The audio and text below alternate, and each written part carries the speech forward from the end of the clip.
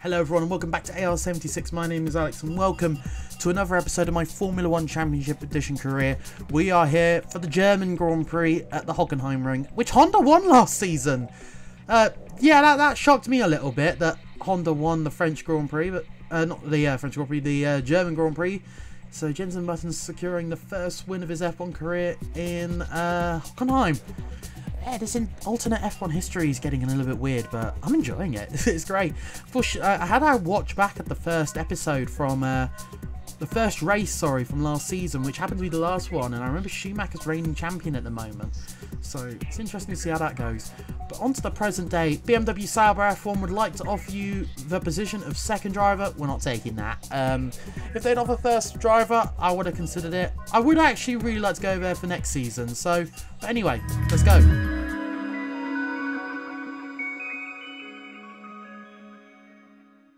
So here we go, guys, having a look at the championship now. Nice comfortable lead, and you know what, why would I leave Honda when they're giving me such a success this season? A car which is winning multiple Grand Prix now, starting to get really tuned in with their car. Yeah, overall really happy, and of course we could win the Constructors this year. It's looking a bit more likely now. I'm feeling more confident. These next tracks just suit me down to a T, so I was ready for it. Having a look through at the Constructors, of course, as I did say, we're 2 points ahead with Renault and Ferrari tying it so close in that Constructors. We really are carrying Honda at the moment. JB just not having that season, which is a little bit gutting me. If he won the German Grand Prix last year, I was thinking, you know, maybe he might get a podium. You know, if we can get that win, which, to be honest, it's just like Magny-Cours, this is a track I really like. I was like coming into this race with a lot of confidence. I mean, my qualifying 1 and qualifying 2 times, I never really give it the full beans. I usually use those sessions to just find where the grip is, and then Q3 is where I absolutely send it. Now, this first turn did throw me off a little bit, not laser scans. So it's a little bit different to what I'm used to, but yeah, I'm not going to lose sleep over it.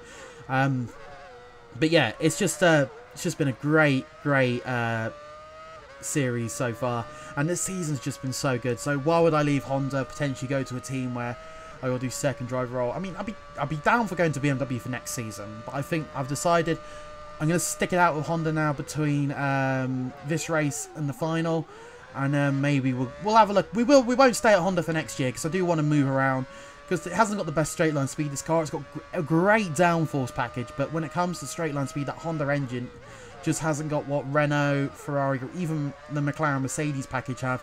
So next season I've decided definitely do want to move around and try and find something else. But, you know, we'll have a look at BMW as well, because that would be a pretty cool career to do. Maybe try something a bit different, go to a lower team and maybe help them win the Drivers' Championship. How great would that be? Or even the Constructors as well. So, you know, we've got our options for next year, which, you know, as you guys seem to really like this series, we'll do Season 3, definitely. And I want to do Season 4 and 5. But I'm sort of doing it one at a time, just sort of seeing where we stack at the moment. As we set a 119.098. And then, of course, it comes up as a 119.099. The exact same time with Michael. I haven't ever cracked it, but I just can't get anything else out of the car. As we come across the line now, it's all looking very good, but we're just a few temps off. And I decided I'm not going to get any more. And Schumacher just improved ever so slightly, which means he starts his home race from pole position with Fisichella in 3rd, Alonso 4th. Yeah, interesting qualifying that. We've got Raikkonen there in 8th, rounding up the top 8, and then looking further down, all fairly standard stuff. But Martin will take you through the top 8 right now. You join us for what is bound to be an action-packed German Grand Prix, coming to you from the world-famous Hockenheim circuit. The drivers like the Hockenheim circuit because it produces some great racing. Rubens Barrichello has good memories of this track because he won his first race here back in the year 2000. Unbelievably, he qualified for the race way back in 18th place. Conditions are just about perfect here today. Clear skies and perfect temperatures on and off the track. The forecast is also good, and we expect it to stay like this for the whole race. Michael Schumacher will start from pole. You're next alongside him on the front row. They're followed by Giancarlo Fisichella in 3rd. 4th is Fernando Alonso. Montoya takes 5th. Jenson Button completes the 3rd row. Felipe Massa lines up 7th. 8th is Kimi Raikkonen. So not a good qualifying for Felipe there, something to point out. He's right in the thick of the title there. With Rosberg making it through into Q3, big congratulations to him. He was very slow though, so it was quite interesting seeing how his time, you know, in a normal qualifying would have gotten, what, P17? But anyway, even so, we've got Michael Schumacher there on the left. There's always something about going up against Schumacher, and it's the German Grand Prix. Can we make it two in a row? Let's go racing! Here we go! Reasonable start. Schumacher getting off on from the line very well. Going into that first turn now. Tyres cold. A little bit of understeer. Didn't want to get cheat and go all the way around off the circuit. And then getting loads of speed. I thought I'll tuck it in, play it fair. Braking heavily into the next turn now. We got Fisichella having another dive bomb. He's really in a mood this season, Fisichella. I think he just has clocked on. This is his chance to win the World Championship. Tell you what, not playing fairly with his AI anymore after he took me out in the United States. Yeah, I'm an elephant, man. I don't forget these things. And as we head through into the hairpin now, I was so focused looking back. I just missed what was going behind. Go back around, taking that opportunity again. And we're now down into 4th place behind Giancarlo Fisichella again. And it looks like there was a little bit of collision behind with David Coulthard, which is a little bit crazy. As we head down the inside, Giancarlo Fisichella taking back P3. Okay, here we go. We're going to war in this race. All looking reasonable right now as Michael Schumacher pits in. And Alonso just so slow out of the exit at the final turn. And I thought, you know, I do have the pace to win. We had a really, really good last lap there. Seems like we found the race pace. The race fuel I just seem to get along with. Break through heavily. A little bit of contact with Fernando. But I'm playing the AI as they play me. Which is don't be afraid to get a little bit elbows out with them. Up into P1 as we're coming to the pit stop now. Unfortunately as well, as you can also see on the map, it looks like Jensen's out, I believe, and we've also got Michael Schumacher in an awful lot of traffic, so I thought brilliant. Great opportunity for us there. So if we get a good pit stop and we have done the times well, which we were setting some really good times there, I thought, you know what, we have a chance of getting another win here and making it 2 out of 2. Which would be brilliant. You know, it's crazy to think now. If we'd won in the US, this could potentially be our 4th win in a row. Not there yet, but anyway, Michael Schumacher there right behind us. In fact, he's had a horrible time since the pit stop. It's just getting trapped behind the Midlands. I think he's just been in all sorts of traffic. So even so, that gives us the temporary de facto lead.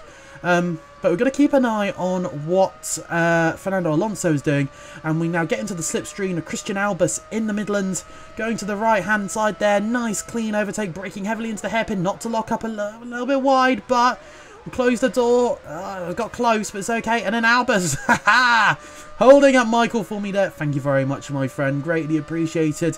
Maybe Midlands want me to win the championship after they tried to sign me at the beginning of the year. We've got Scott Speed ahead of us there. It's all looking pretty good. Some oil slick there. And that is Jensen Button-out along with David Coulthard. Well, Fernando Alonso heads into the pits for his scheduled pit stops. This is going to be very close. We're coming up to the first turn now. It's all looking pretty rosy at the moment as we head through. Looking behind us, there is Fernando Alonso. And we are taking the lead of the German Grand Prix. And with great pace like this, to be honest, this is Magny Core again. That's it. It is an easy victory for us. As we skip through now to the end of the race, we're going to make it 2 out of 2 at the German Grand Prix. Fantastic, wunderbar. You've done it. That's a truly momentous win. You take maximum points from this Grand Prix. Alonso should hang on to finish second. It's been a captivating weekend here at Hockenheim. Plenty of action, plenty of surprises. It's been typical of the type of racing we get here. I've enjoyed it enormously, and we hope you have too.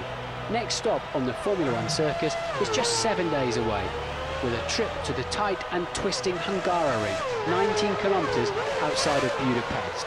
We look forward to you joining us there for the action. See you next week. Goodbye. So there we go, guys. Another fantastic win. Fairly dominant, to be honest. Once we got through, took the lead in the pit stops there on pure pace. We just walked it. It was brilliant. That is why I don't want to leave Honda when they're giving me a car which is winning. And look, an 18-point lead in this championship now. We really are starting to see the fruits of our labour come through. You know, we had a bit of a tough time early mid-season, but we have just come back so strong of late. You know, 3 of the last 4 races we've won. Brilliant stuff there. It's just so great. But in the constructors, I'm, not looking so good right now anyway, as we look through the driver's standings at least. But there we go, constructors coming through. Renault now leading, Honda second, Ferrari third, with McLaren in fourth. It looks like it really is becoming a top 3 race for this championship. So yeah, real shame for Jensen with engine failure, but we did bring home the win, and Fisichella got on the podium as well there. So really is becoming a fight between myself and Giancarlo now. This is our season, but if we just keep this up, Hungary is a track I love. So many tracks I really like coming up, which I always had a bit of speed at. I'm just looking at this going, we really can make the dream happen here and win the championship.